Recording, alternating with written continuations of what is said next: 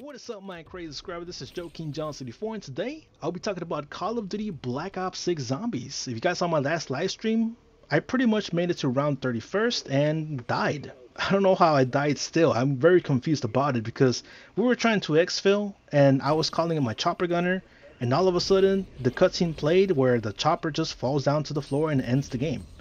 And I'm like, what the hell just happened? And I rewatched that video. I rewatched that part of the stream, and it doesn't show where anybody went down at all. So I'm confused how to exfil in this mode, but so far, had fun in the mode. I really did. So I'm gonna do like a quick review. I think the mode is trying to please everybody.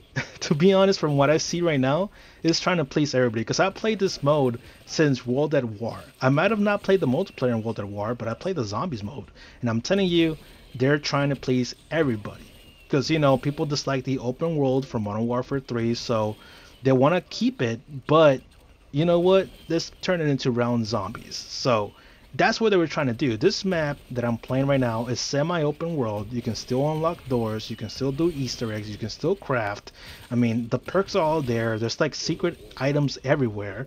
There's crazy Easter eggs. I mean, the only Easter egg that I know so far is the bowling alley Easter egg, which you can actually shoot like 5 pairs of shoes and you can do like the bowling alley Easter egg. So it's a piece for everybody, to be honest, but I understand all the anger that's coming from some of these zombies players where from what I read on Twitter, from what I've seen on TikTok, people want the old school zombies where you have to board up the windows, unlock the doors, and pretty much run a circle, pretty much have a small building, and that's how you play zombies. You know, that's how you used to play Black Ops 1 and Black Ops 2 and World at War. You know, everything was pretty small and very convoluted. Like the hallways were tight, and it was a challenge because you can only go down within 2 hits. It was freaking hard, man. I think the furthest I ever made it solos was round 13, and the furthest I ever done it online was round 28. So yeah, it was very challenging, but you play it nowadays, I mean, you have body armor, you have kill streaks, you can even call in a chopper gunner, and you'll see it right now in this gameplay in the background. And it's pretty fun, to be honest. It's a great innovation, to be honest, but I understand where the hate is coming from. You know, people want the old school map. So I think what they should do in the future updates for Call of Duty Zombies, so people cannot be felt left out, do it old school. Just get one building, a warehouse or something, a big ass tall building like Mirage, you know, and just make us round based zombies out of that.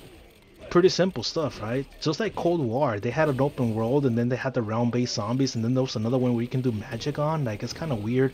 That's when it got too complex, to be honest. That's why I didn't play zombies as much in Black Ops 3 nor in Black Ops 4, because it got too complex. Like, it was bad. I don't know. I didn't like those two zombie modes, to be honest, but the old school ones like Black Ops 1, Black Ops 2, and World at War were probably the best ones for me. I enjoyed it a lot, but I see that they were trying to innovate, man. I think the gamers, I think the community should let it innovate, make it become better. But of course, you know, it's semi-open world and people do not like it. But yeah, in my opinion, I enjoyed it. I really did. And do I recommend buying Call of Duty Black Ops 6 just for the zombies mode? I think guys should give it a month or two before buying it so you can have a special. Because, you know, when Black Friday comes around or Christmas comes around, there's gonna be a 20% discount. So instead of buying the Volt edition for like $100, you'll buy it for $80. Or if you want to buy the standard edition, you'll probably buy it for like $50. So wait till the holidays, boys. All right, you don't have to buy it right now. I don't recommend the state that it's in. I mean, yeah, the mode is complete right now, but I think they're gonna be adding a lot more events along the way. Hopefully, if they don't, then I guess sue me. I don't know. I'll only give you $1 back or something and a bag of chips. Probably gonna owe you guys Doritos or something. But anyways, yeah, I'm hoping it gets better though. I'm hoping they make a piece for everybody in the future so that everybody can be happy. I don't want to just like have it one sided and be like, yeah, this should only have open world. Like, nah, man, I'm not like that. You know, I think everybody should be included, and you know, so everybody won't be pissed off or semi pissed off. Add an old school one. You know, this game mode has a chance to really recuperate on that type of fan base.